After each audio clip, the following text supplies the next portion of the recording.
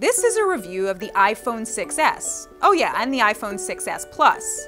They look exactly like the iPhones released a year ago. You know, the phones millions of people are walking around with? These lovely ladies all have one. He's got one. Heck, this guy's probably got one. So what the heck do all these people have to do with the new phones? Well, the iPhone 6 took care of so many of the complaints people had about their iPhones, especially the bigger screen. In fact, the iPhone 6 is almost the perfect smartphone. Almost. And that's why we're here, to find out if the iPhone 6s addresses the remaining complaints. Battery life. It's pretty much universally agreed upon. The #1 thing people want in their smartphone is better battery life. That's why it pains me to say that the iPhone 6s gets barely any more battery life than the iPhone 6. An iPhone 6s and 6s Plus lasted just as long on my web surfing test as the previous models. But because of the new camera tricks, I actually felt like I was charging the phones more frequently. The real bummer? The new phone is slightly heavier, 3 marshmallows heavier. But the battery inside is actually slightly smaller. This iPhone that's great, but I guess slow sometimes. Yeah, I've heard that before. But the reason people's phones get so slow now is because they're doing so much more on them. Fortunately, the iPhone 6s was built to handle more.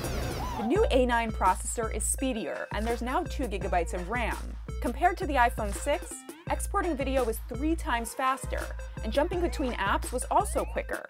Every time I take a selfie, I run out of space. Good news and bad news.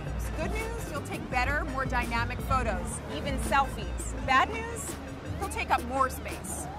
The new live photos are my favorite thing about the 6s. They can capture the still photo plus some live action before and after.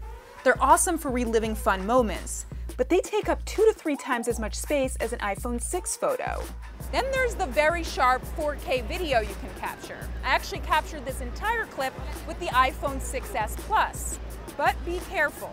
It will take up 6 times the amount of space as a regular HD video, and you'll need a 4K screen to really take advantage of it. I wish you could touch the screen a bit harder. Yeah, I made him say that. Out of the hundreds of people I've spoken to this week, none have said that.